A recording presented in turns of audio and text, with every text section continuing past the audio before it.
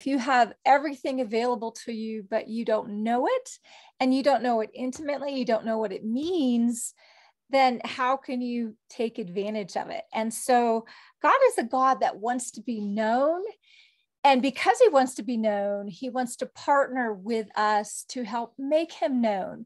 And we can only make God known to the extent that we know him, right? And so this is so huge. And a lot of times we make evangelism about these steps we have to go through, really tracking with your sin, blah, blah, blah, blah, blah, blah, and then avoiding eternal conscious torment, right? And so, having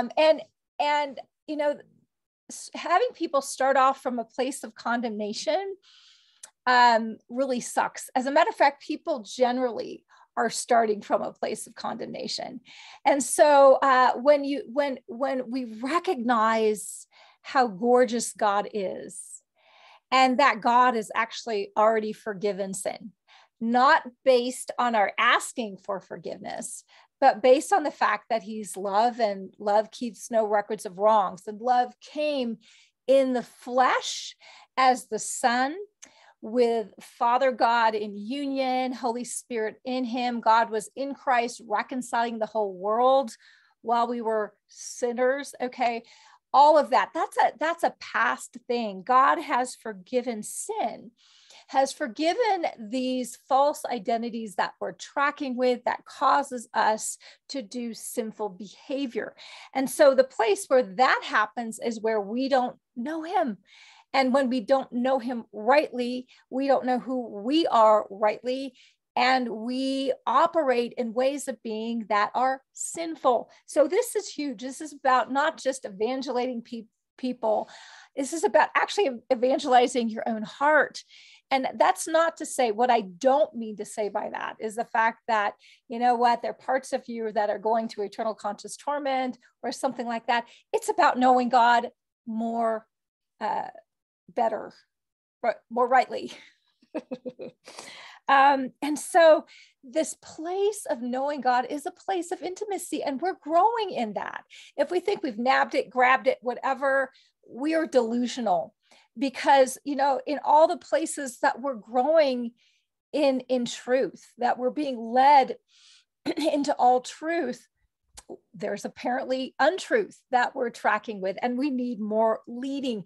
And this is all about the starting point of the person of Christ. God was in Christ reconciling the whole world, that we were chosen before the foundation of the world to be joined with Christ without spot or blemish before him in love. So let's talk about this. I've got such gorgeous scripture. Let's start off with John 17. I'm going to start in verse 22. This is from the New American Standard. It says, "The glory you have given me, I have also given them, so they may be one, just as we are one." Okay, so this is God's agenda. Right, it's number one, he's bestowing glory, right? He's not in competition with glory. God is not in competition with anybody. He's bestowing glory so we can be one. We can be one with one another, and we can be as tight with Father God, Jesus, the Holy Spirit, as the Father and Christ are one. I and them, and you and me, that they may be perfected in unity.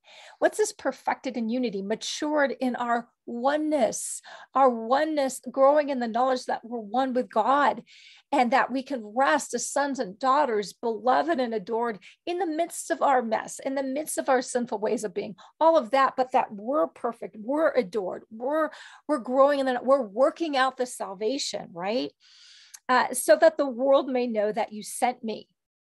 Okay, so this is the first thing the world needs to know. When we're tracking with our unity with Father, Son, Jesus, and Holy Spirit, and our oneness with one another, guess what? We're loving as Christ loves. And by this, the world will know that Christ was sent, that Father sent Christ, so that the world may know that you sent me. This is important. Why does the world need to know that Jesus was sent? This particular thing, it's because the world needs to know that God became flesh to pursue every fallen, ugly, hopeless, dark, despaired, alienated, suffering, fallen, defiled, pick a card, any card, portion of their lives that brings hell on earth, right?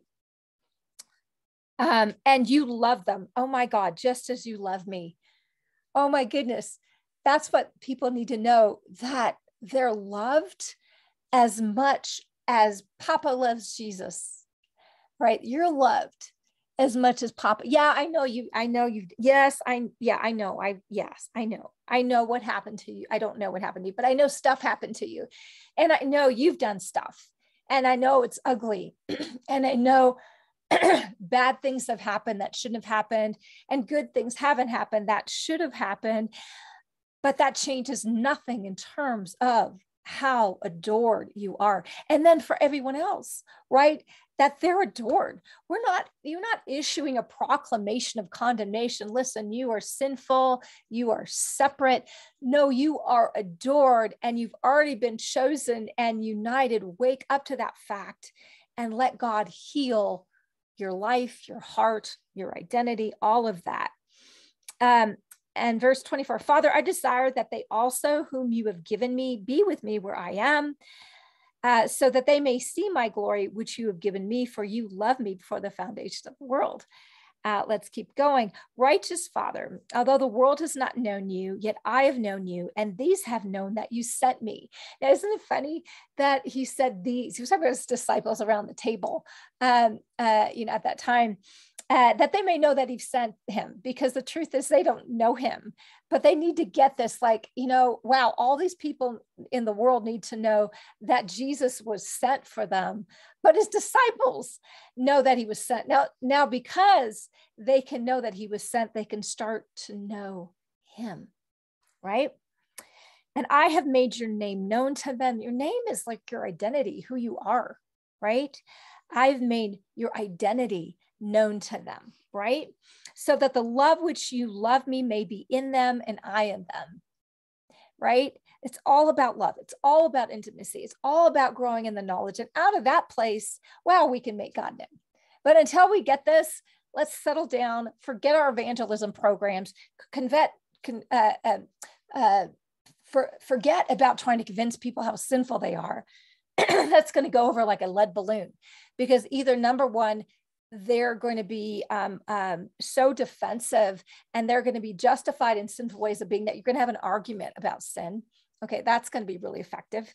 And then, or if they already know that there's sinful ways of being and they're feeling condemned, then they're just going to feel more condemned. Yay, that sounds really effective. Okay. Let's go to John 17, 23, 26 in the Passion Translation.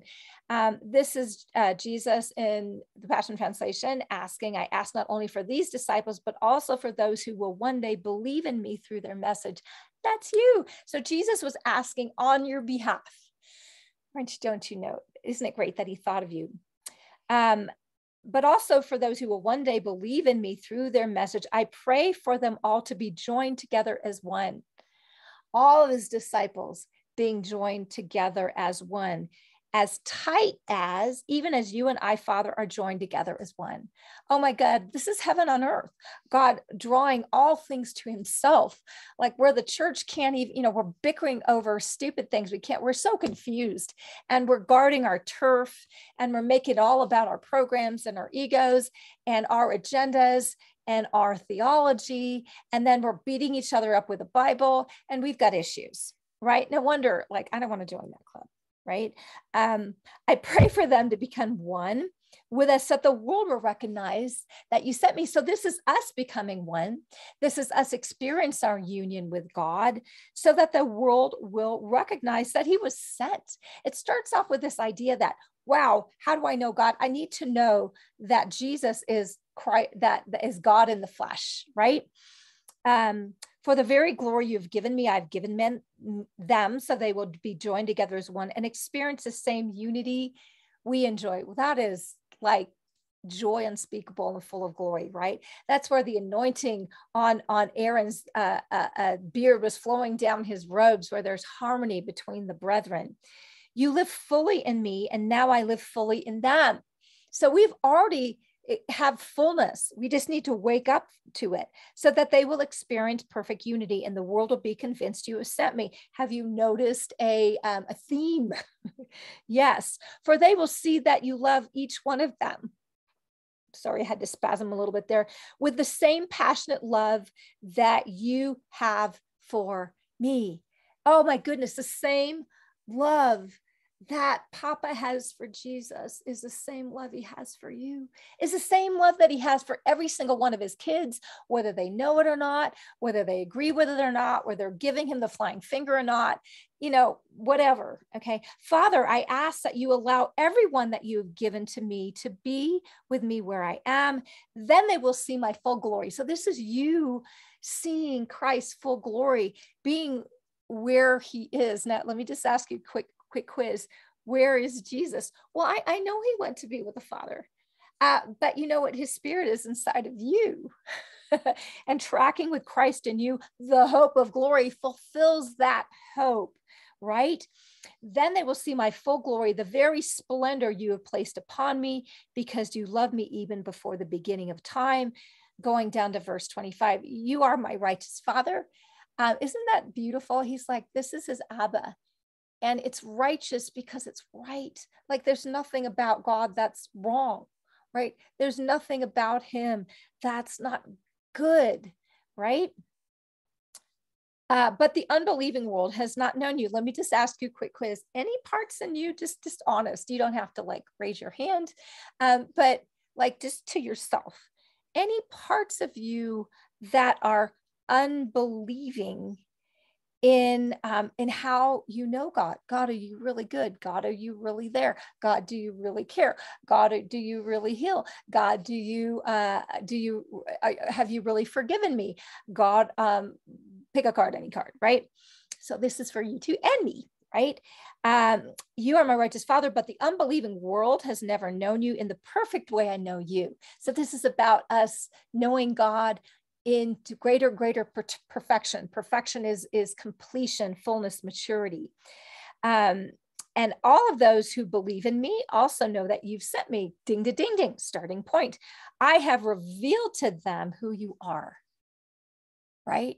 See, this is Christ revealing his Father, right? Because we can only know the Father through Christ, because Christ is the express image of the Father. And we've got all these funky things that have been passed down for us for millennia in every society that somehow has painted God as angry, a taskmaster, someone who needs to be appeased, someone who's wrathful, and his wrath being a punishing portion rather than his wrath being for you, right? Okay, for everything in you that's not of his kind, which is not of love. So you're too gorgeous to be left alone. All right, to leave you alone in a fallen way of being. And I will continue to make you even more real to them, so that they may experience the same endless love. Oh, this is experiencing. How many people have ever heard, I want to experience God's love. I want to experience God's love. I want to experience God's love more. So let's climb aboard. That you have for me, for your love will now live in them, even as I live in them. This is Christ revealing his Father. So we can experience once again how adored we are, how adored we are. That never grows old. What grows old is talking about it and not experiencing it, or acting like we've got the cap on it because we ticked off the scriptures, but we're not experiencing it, right? What ugly place in you, what hurting place in you, what angry place in you, what alienated place in you, what dark place in you, what sinful way of being place in you needs to be loved back into wholeness. He's our source. As you remain in me in love, you will bear much fruit. Apart from me, you can do no dang thing, right? So let's go to Ephesians 3. This is another gorgeous thing. Let's go. This is Passion Translation. So I kneel humbly in awe before the Father of our Lord Jesus Christ. This is Paul speaking to the church at Ephesus, the Messiah, the perfect Father of every father and child in heaven and on earth. Quick question. Who's left out in this scenario? Which person on the planet, even if they're a Satanist or an atheist or pick a card, any card, even a legalist, okay, who is not either in the category of father and child in heaven and on earth? See, the Father is the Father of all. He's not the Father of the ones that chose him, right? He's the Father of all human beings, right? If you were not created, okay, then you could fall outside that category. But last time I checked, you were created, and you were created by God. God's your Father. And so in the place where we haven't liked that, where we've seen the Father as something yucky, right? We've gone off in our own way. We've been delusional. That doesn't change our parentage. You're not a child because you chose your parents.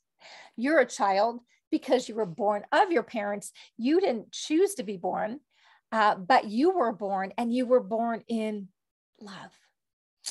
Okay.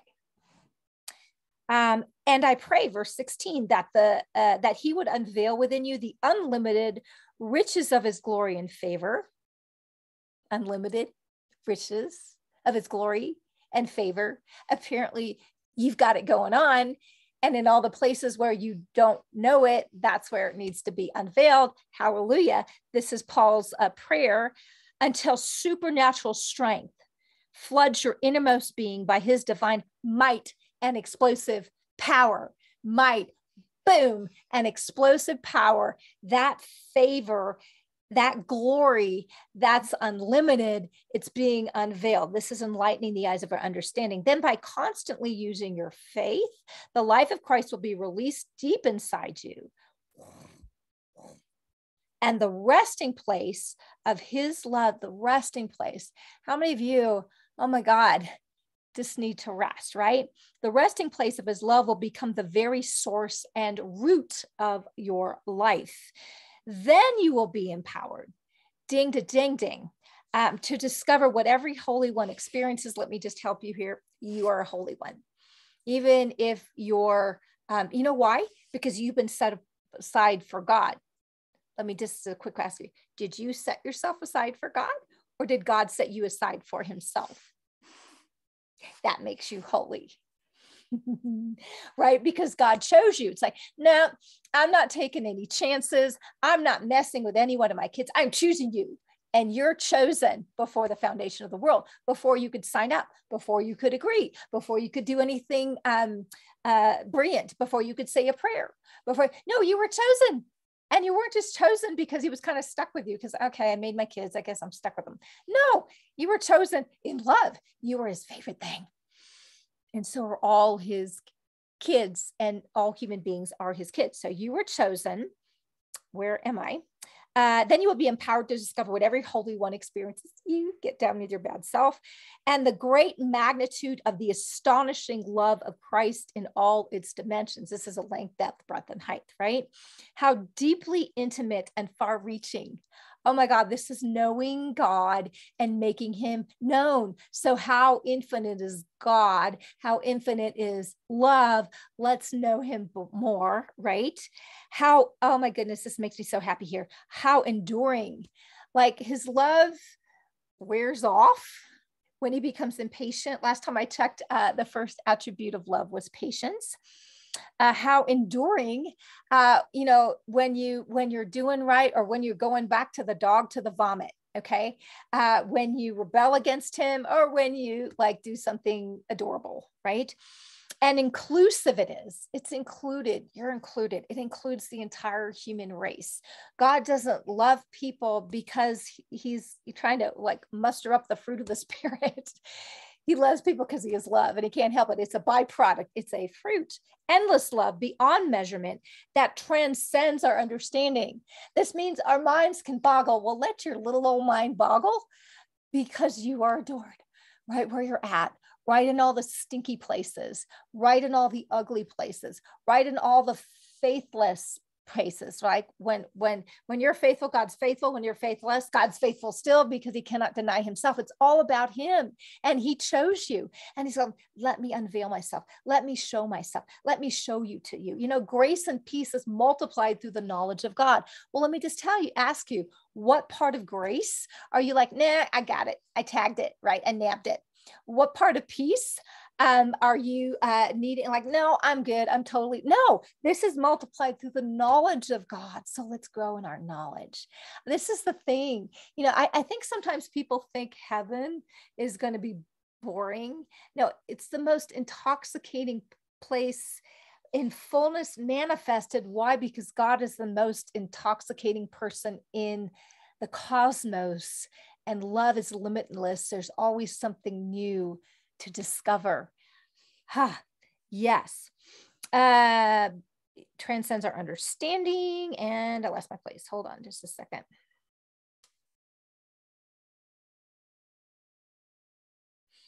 This extravagant love pours into you until you are filled to overflowing with the fullness of God.